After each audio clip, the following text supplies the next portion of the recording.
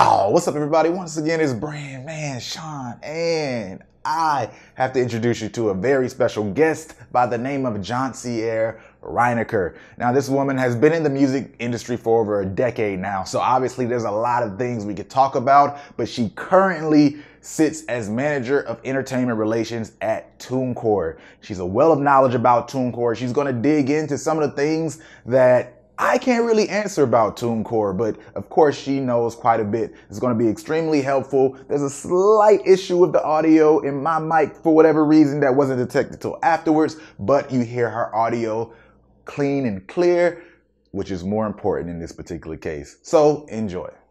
Joncier, let's start here. How did you first get into the music industry? Yeah, so I started off with ASCAP in the New York office. I was actually a receptionist for their membership department.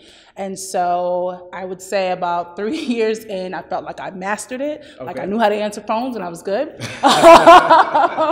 And so I was like, you know, I really wanted to work under the urban department at ASCAP. And so I just put my bid in with my senior manager at the time.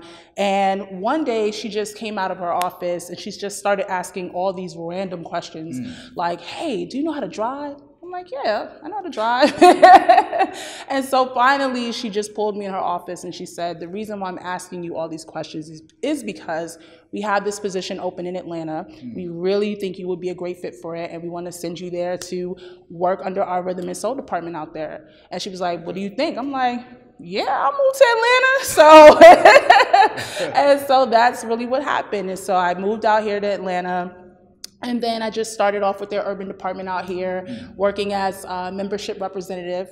And then about 2 to 3 years into that, I got promoted to associate director and ended on that title, and then transitioned to TuneCore in 2016. Got it. Now, you know, you have ASCAP, BMI, a lot of these important organizations within music. Can you define what ASCAP is for a lot of the young artists out there? Yeah, so ASCAP is a performance rights organization. And so basically they collect your public performance royalties. So royalties that are earned when your song is publicly performed. So whether it's on radio, television, via recorded concerts, or on program music services, that's what they specialize in. Okay.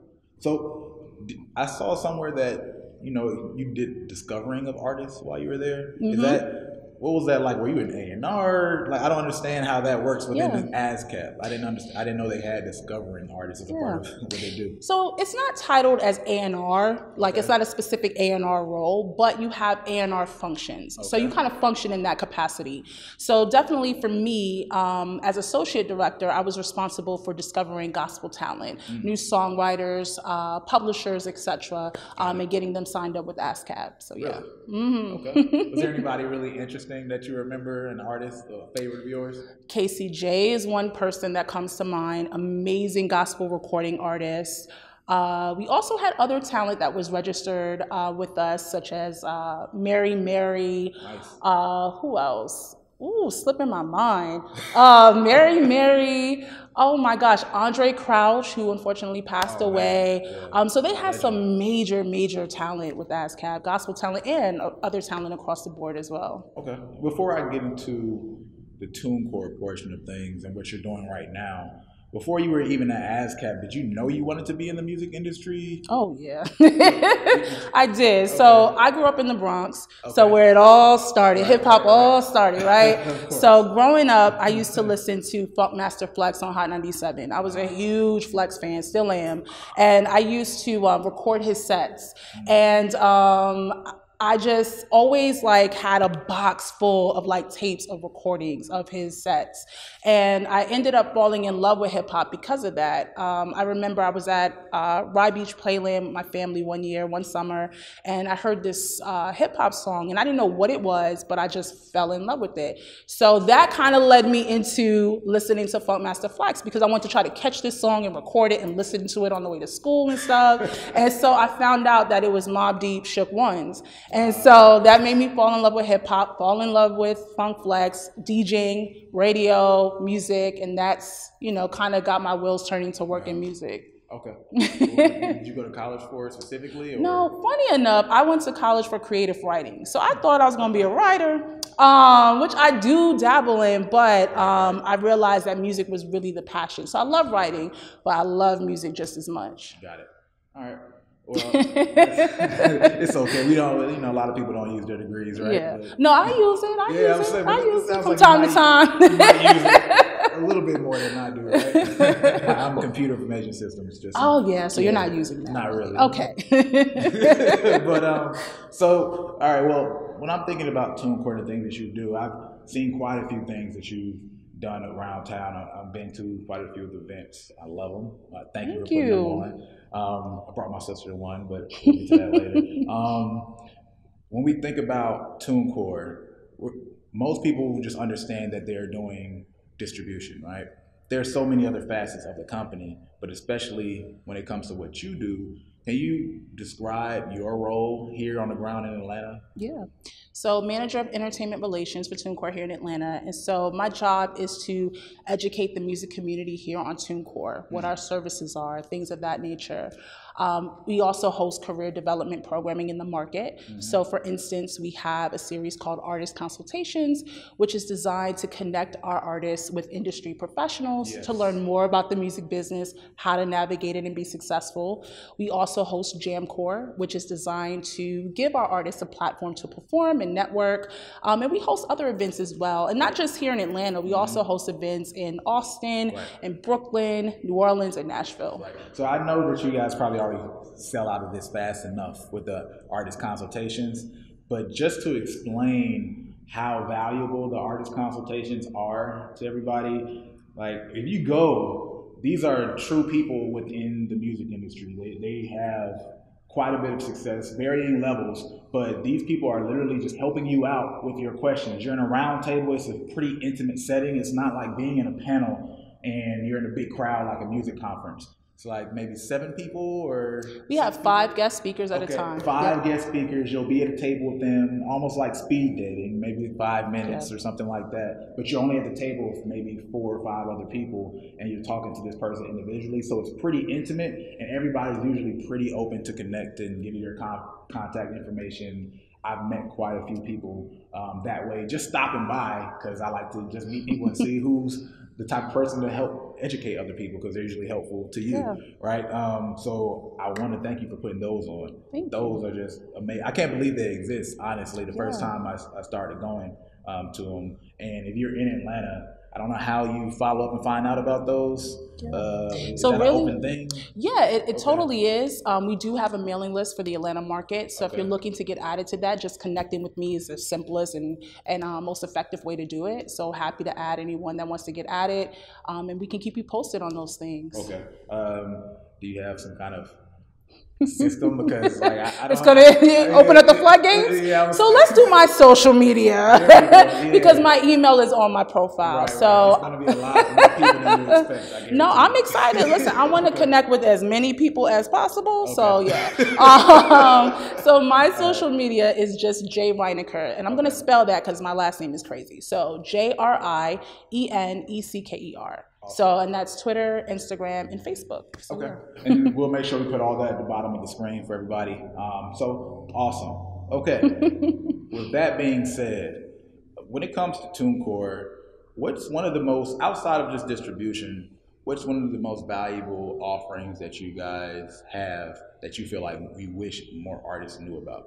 Absolutely. So there's 2 major services that we definitely want to highlight: our publishing administration service and then artist services. So going back to publishing administration, basically what that entails is that number 1, we help artists to register their compositions with their respective PRO. So whether they're with ASCAP, BMI, CSAC, we'll register their compositions so they no longer have to do that. We'll also collect their publisher share from their PRO, and we will collect other royalties that their PRO does not collect. So sometimes folks will say, well, hey, I'm signed up with the PRO already. Is that enough? And the answer is really no, because you're only collecting public performance royalties from your PRO, but there's other royalties as well that you're entitled to. So you want to make sure that you're covered on both fronts.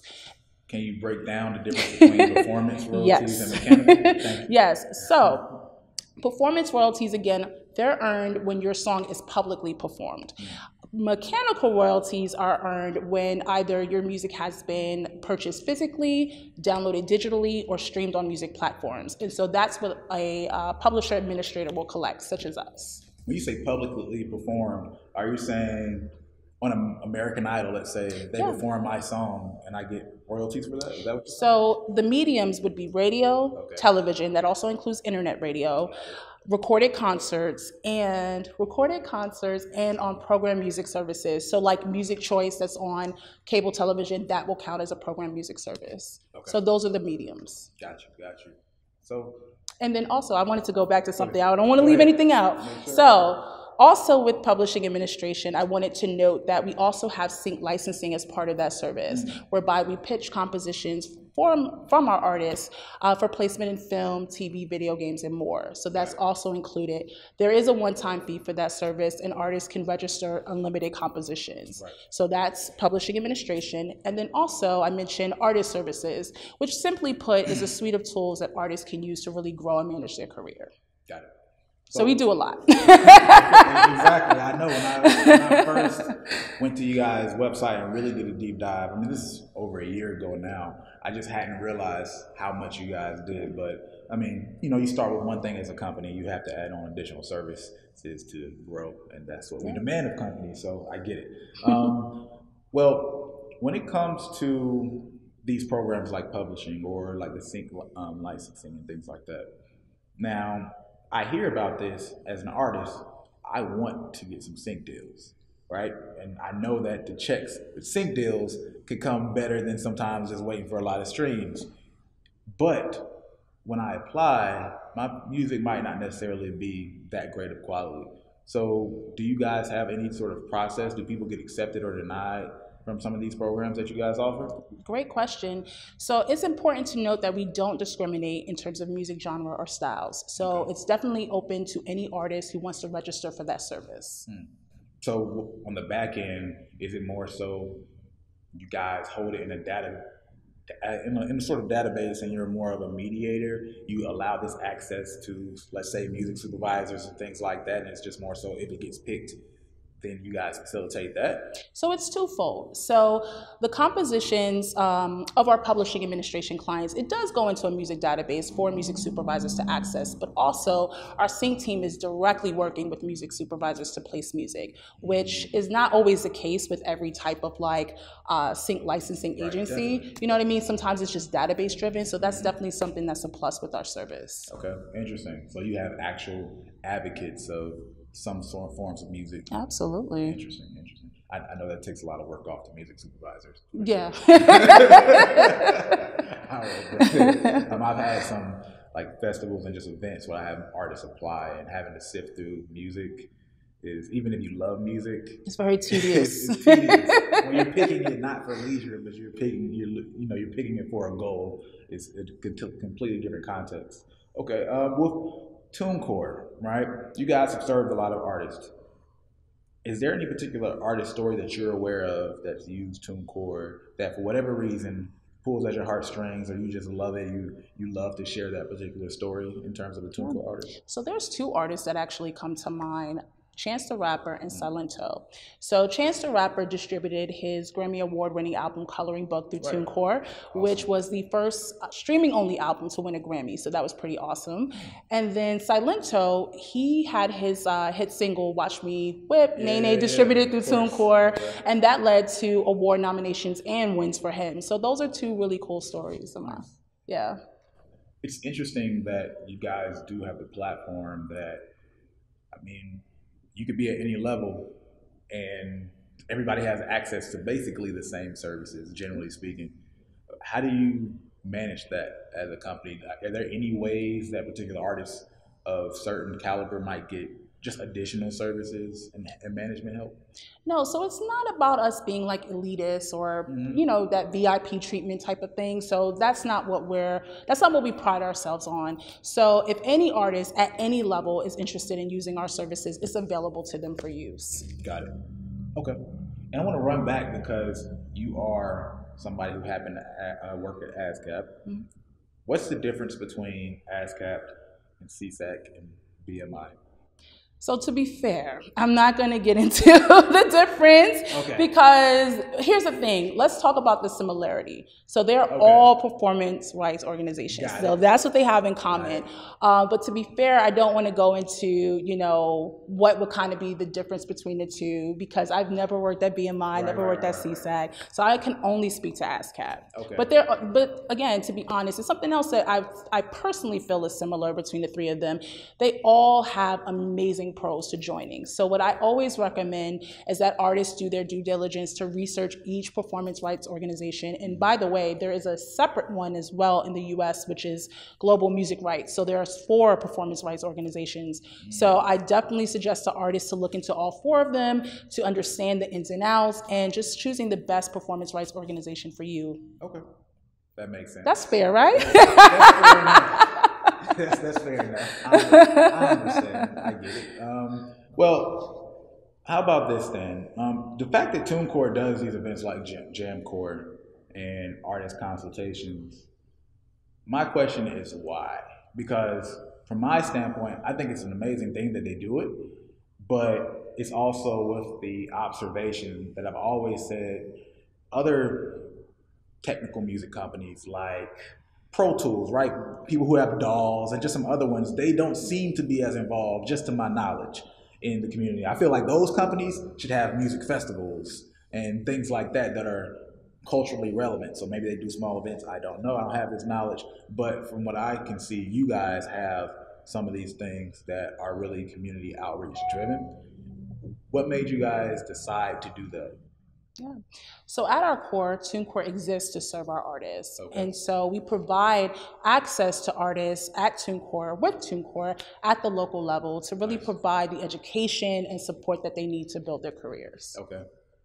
Because, I mean, I'll add that it's not like you guys say, hey, you came to this event, you have to be a TuneCore member or anything like that. No, there's no pressure. We just, you know, more than anything, we want to provide the education, you know, on what we do. And you make the best, you know, most informed decision for you. Okay. Now, doesn't require an artist to use any specific distribution service, but what do you see as the primary value of distribution, just generally speaking? Then I have a slightly deep dive question into that afterwards. Can you elaborate? Yeah. All right. So, what's the value of artists using those music distribution services when you have things like SoundCloud out there, right? You have YouTube, Spotify is starting to allow people to upload directly. Where do you see you guys are going to still remain relevant in the music distribution field? Got it. So the most amazing thing about our distribution model is that artists keep 100% of their revenue and 100% of their rights. Right. And so that's something that, you know, artists that are signed up with us, it tends to be, you know, customer favorite there. So that's definitely something that's important to note. And then also artists can distribute their music to over 150 digital music stores worldwide. Now, are you familiar with Empire? Yes. So can you explain the difference of that type of distribution model versus you guys? So to be fair, again, I don't work for Empire. Okay. So I don't want to mislead anyone in that information. They definitely do offer distribution. But what I can say is that, again, you know, we offer, you know, 100% sales revenue to our artists. So we don't take out any commission on sales whatsoever. I mean, less from a technical standpoint, but more from a general services, because just from my knowledge, like you guys are a technical platform, right? But it seems some of the other distribution platforms, people who offer distribution, they have some label-like aspects. You know, I'm asking more from that general aspect, if you know what I mean. Does that make sense? Yeah, it does. And so, of course, you know, we're not a label. So besides digital distribution, again, we provide publishing administration and artist services. Kind of going into artist services, which kind of, again, like I said, it helps artists to grow and manage their careers. And I think that's kind of what you're asking about. Just some key highlights under that umbrella would be our YouTube sound recording revenue service, whereby we collect revenue owed to artists for their music being used across the platform. We also have our Facebook and Instagram monetization, so we track on those major social platforms as well. So those are a couple of things that we offer under that umbrella. Okay. And I already value your time and I really appreciate it. So one last thing I would love, Just from you personally, what value do you really see, if you could just really explain to artists the value of what you guys offer, just from the licensing, the distribution, though that aspect, and why it's so important for artists to professionalize their back end? Yeah. So we just want to, drive home the importance of choosing the right distributor. And again, TuneCore is really amazing because you're keeping more money in your pocket. In addition, we have other services as well that is going to help you to really build your career in this industry. And it just gives you the most bang for your buck, personally, I'd say, so it's amazing. It's amazing services. Awesome. Well, I appreciate you once again, Joncier. I will, as I said before, put all of her social information at the bottom of the video. As you guys have seen, I've done before. Would love to have any comments that you guys have in the comment section below. Ask her questions. Possibly, I don't know if she will be able to or have the time. I know she. I will have the time. Okay. I have the time to answer all questions. Right, so we will get those questions answered. I'll either send them over to her, or she might be able to get into the comments. However that process is, you'll find out when that time comes. Other than that, if you like this video, go ahead and hit the like button. If you like it, you might as well share it. And if you're not subscribed, you know what to do. Hit that subscribe.